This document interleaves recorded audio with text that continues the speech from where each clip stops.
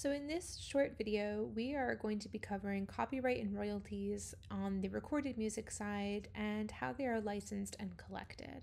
We also have another video on our channel that describes this on the publishing side, and I would recommend that people from the industry, no matter where you sit on the publishing or recorded side, familiarize yourselves with both sides of the coin.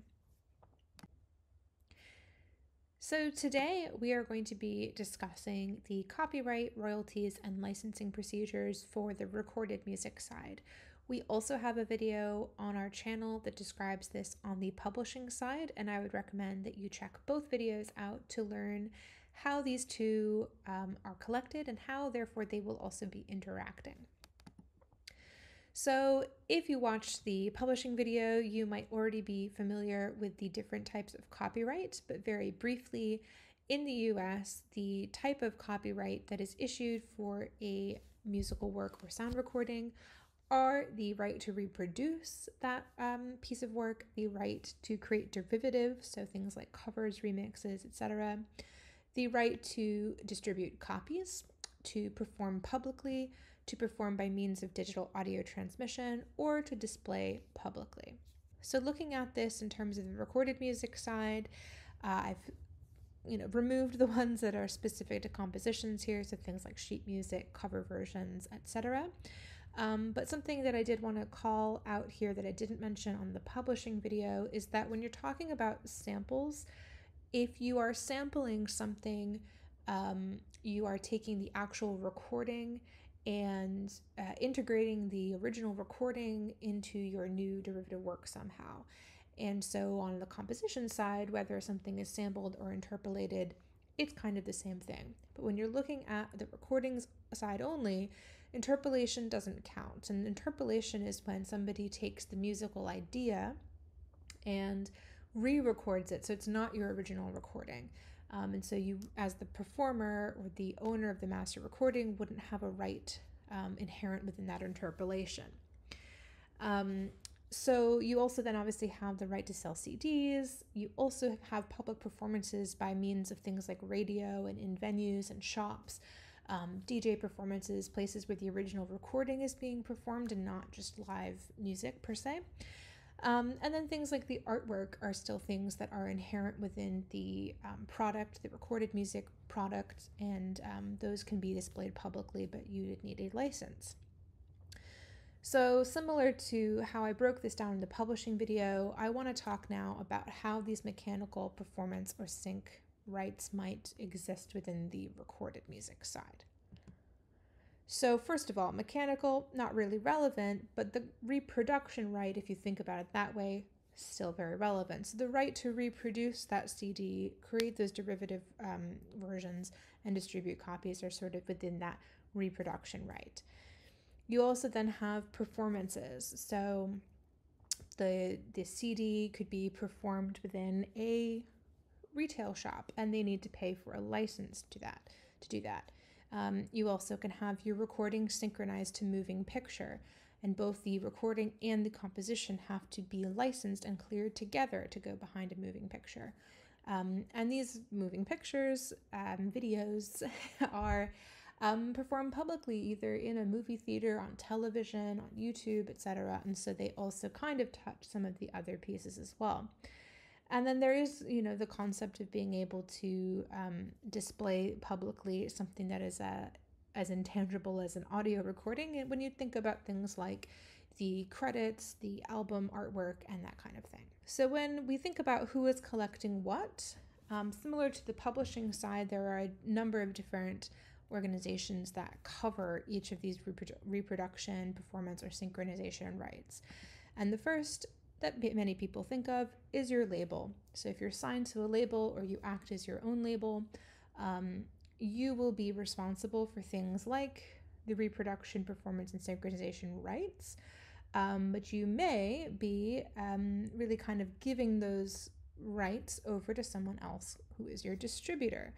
And that distributor is taking the reproduction, the kind of created CDs that you've manufactured or the digital downloads that you want to send out to DSPs, and they're distributing them out on your behalf, collecting the payments made either for the sale of those physical items or downloads, or the money that you get from the streaming, and then they're kind of passing that back to the label, who passes it back to you.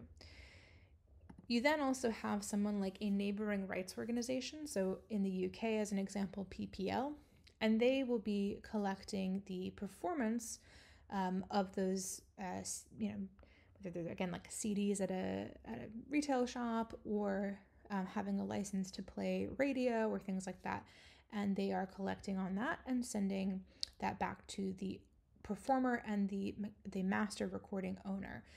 Now, they're not collecting on the publishing side for the composers. And so if you want to learn more about how the composers get compensated and who is responsible for the public performance of that, please check out our video that covers that on our channel.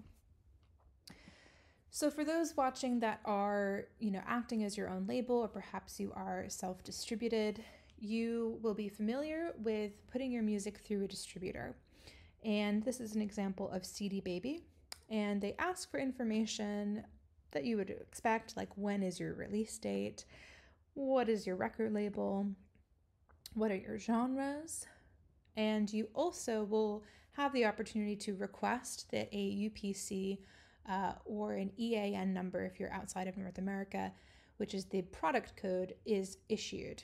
If it's the very first time this product has been released, you're going to want to request one from your distributor. If this product has been released before and maybe you're changing distributors, or you've gotten your rights back and now you need to distribute it for the very first time, but it already has a product code and you're distributing the exact same product, you might already have a UPC, so you may not need to request one, but your distributor will ask you if you need one issued. You also will be asked if you already have an ISRC, which is the unique code for your master recordings, or if you need that to be assigned. If it's the very first time you're ever releasing this master recording, or that it has ever been released, you will need to have an ISRC assigned. If it's already been released on, let's say it was already a single and now you're releasing it on an album, you will already have an ISRC for that master, and it's important, if you want to consolidate all of your streaming data easily, that you use that same ISRC when you're releasing through a new product for the first time. You also, in some distributors, will be asked if you would like to sign up for publishing administration. So in the case of CD Baby Publishing, and there are other distributors that have a similar service, you can go through and add songwriter information. You can explain whether people are composers or lyricists, or the role of the composer. You can put the percentages.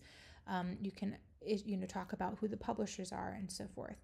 So it's important, I think, to be aware of that side of things and really be careful what you're doing there, and talk to your other composers, and make sure you have all of the right information if you're going to go the publishing route as well.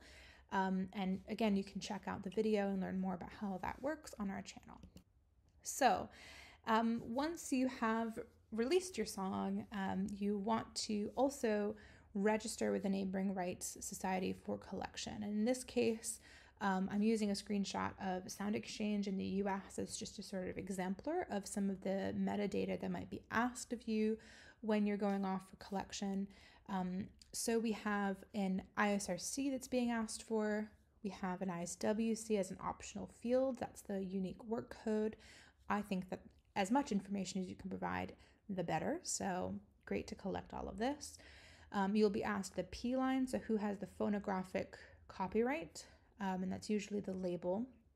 And you can check on what has been sent to, for example, Spotify. In the copyright section, they'll have a C and a P line, and you can find out there what is the P line for that recording. You also will be asked things like, what is the percentage of the recording that you're claiming? Is the basis of your claim, in this case, that you are the performer or that you are the master owner, and that kind of information. I hope this overview of the copyright, royalties, and licensing for recorded music was useful.